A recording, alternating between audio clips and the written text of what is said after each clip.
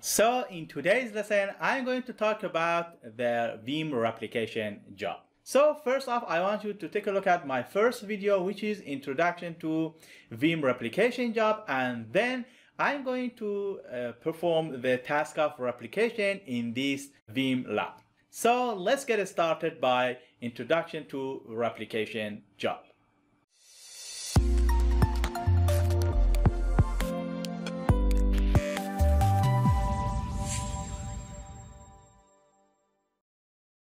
Veeam replication is like continuous data protection with VSS. It's near a CDP and helps us to reduce costs. And also will help you to bring up your virtual machine from a replica.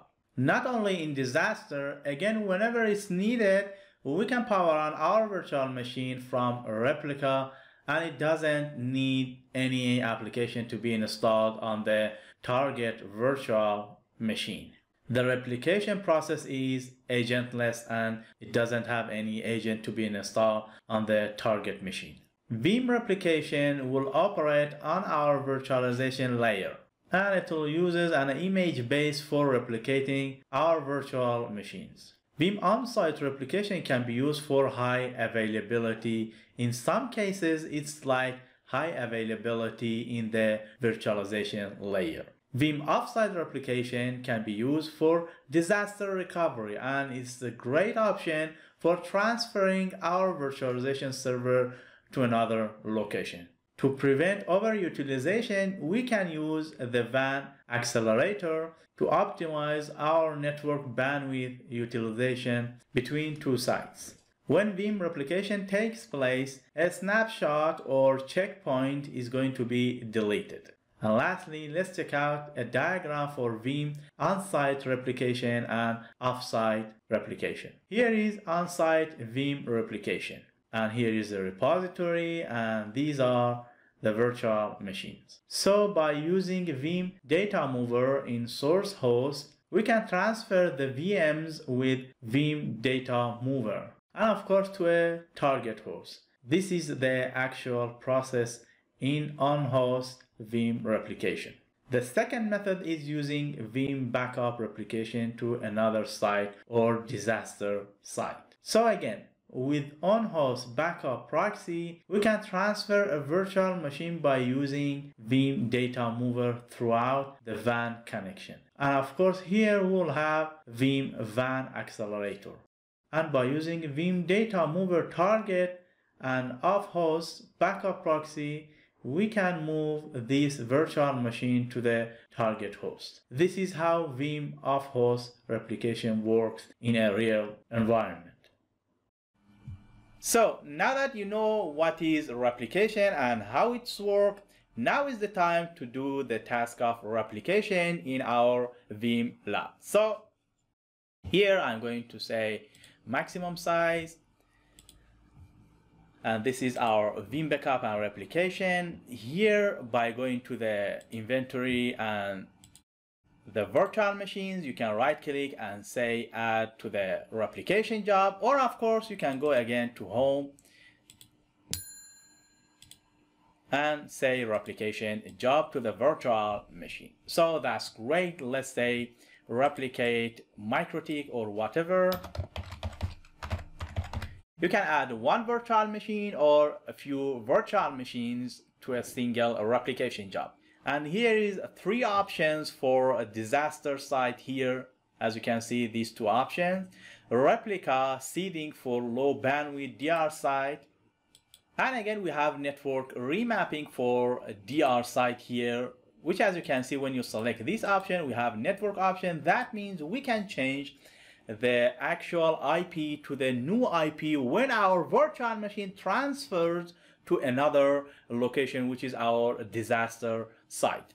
Let's say that we have another site or disaster site and we want to replicate our virtual machines from original site to the disaster site. Of course, in disaster site, maybe you have another range of IP addresses. Here you can say the original IP address of this MikroTik is going to be changed when using this option. So that's great. And this is the replica pre-IP, as you can see. This is for IP address and this is for virtual network. So that's great. And if this replication job is going to be your high replicated priority job, you should select this option. And we're gonna say next, and here we'll select the virtual machine. By the way, here you can do a search, for example, MikroTik or whatever, and you can select it here. And we're gonna click on next. And here we should define the destination of our virtual machine. Here, now we can see our virtual machine, which is MikroTik, is hosted on 10.2 ESXi. We want to transfer it to the 10.1. So of course here, the destination is going to be 10.1 ESXi host. That's great. And this is the source you can change and the VM folder. And here, of course, you can change what data store that you want to move on that ESXi host. Of course, we have the default, which is going to be data store 1 and data store ESXi is 01. That's great. These two data stores. And for your production environment, if you don't use VM encryption policy, you shouldn't use these data stores that under VM encryption policy. So that's great. Let's say, for example, to this one, data store 2, and we'll say next. Here you can specify repository for replica metadata. This is only metadata like Veeam Job, as I said, like configuration for taking backup. Let's say when Veeam backup tasks like replications or taking backup wants to start, they will use this metadata. As you can see here, we have the metadata for our job. Let me show you.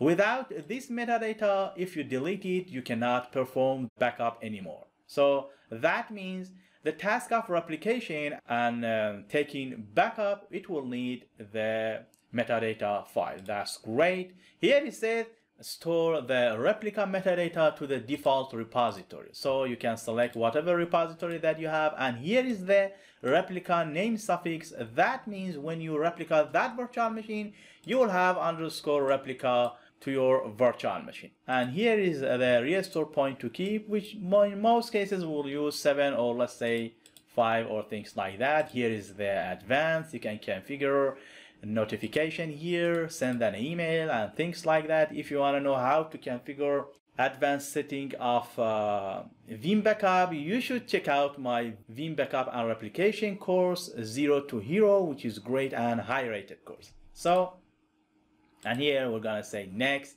So this is the data transfer. It will uses the default, which is our Veeam backup proxy server.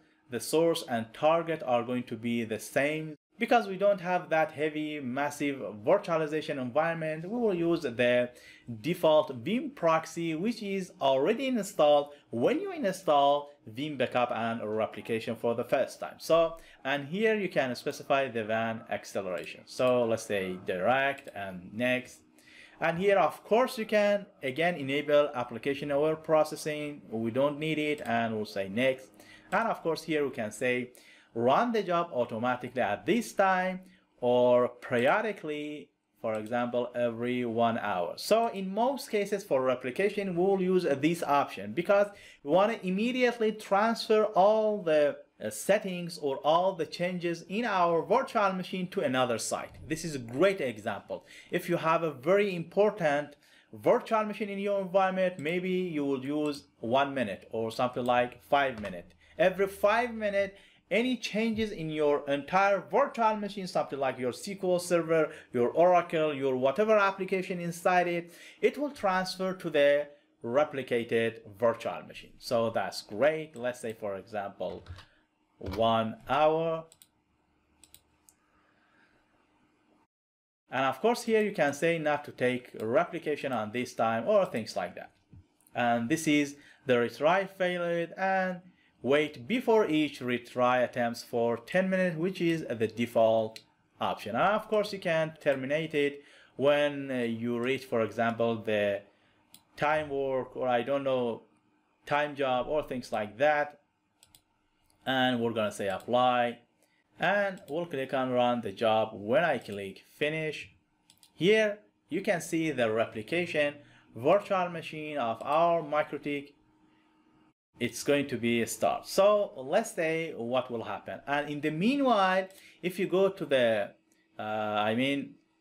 VMware vSphere, here you can see the recent task for that replication. So first off, the job, it will start build the list of virtual process and is going to calculate the size of the disk of that virtual machine and is going to start a replication.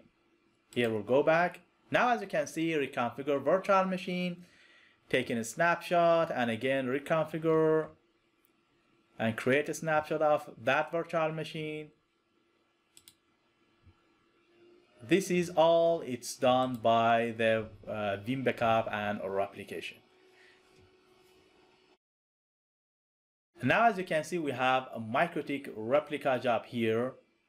Reconfigure the virtual machine, copy the disks from original location, which is MikroTik, to the transferred replicated virtual machine to another ESXi or your, I should say, disaster recovery site.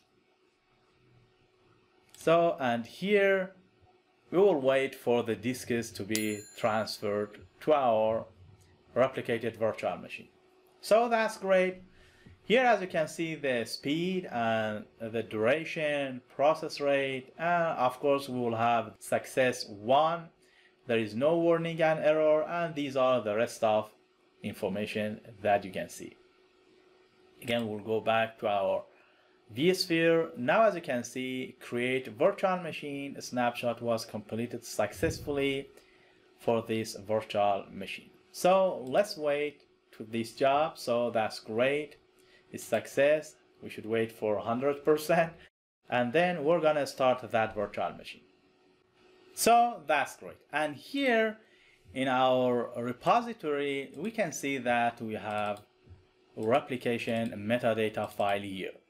This is only metadata file. As you can see, it's only 2 megabytes. So that means all the disks and configuration, it will automatically transfer to the another ESXi, and it's going to replicate all the disks. There is no need to copy that virtual disks to our Veeam backup like our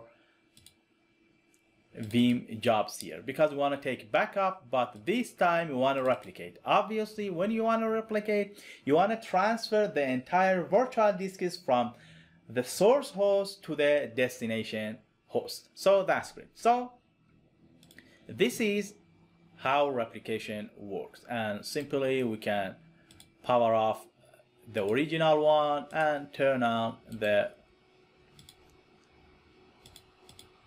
new virtual machine. But in your production environment, let's say that this ESXi, 10.2, is no longer available in the network for hardware failure or things like that. You can easily use the transferred virtual machine by replication job and start it immediately. That means why it is important to use the continuous replication between your virtual machines. For example, let's say 5 minutes or 10 minutes specifically between your very important virtual machine in your production network. So that's great. And here now we can see the virtual machine is work properly and it will transfer to the new IP address. But the original one, it was on 10.2 our ESXi. So that's great. So I hope that you enjoyed this video. If you want to know more about replication, I highly recommend you check out my website, which is sevatours.com, and Veeam availability. And here we have the great Veeam backup 0 to hero, which is, I should say, very complete and great course that you can master Veeam backup and replication. And again, I highly recommend you like the video, comment below if you have any questions. I will answer to your question immediately.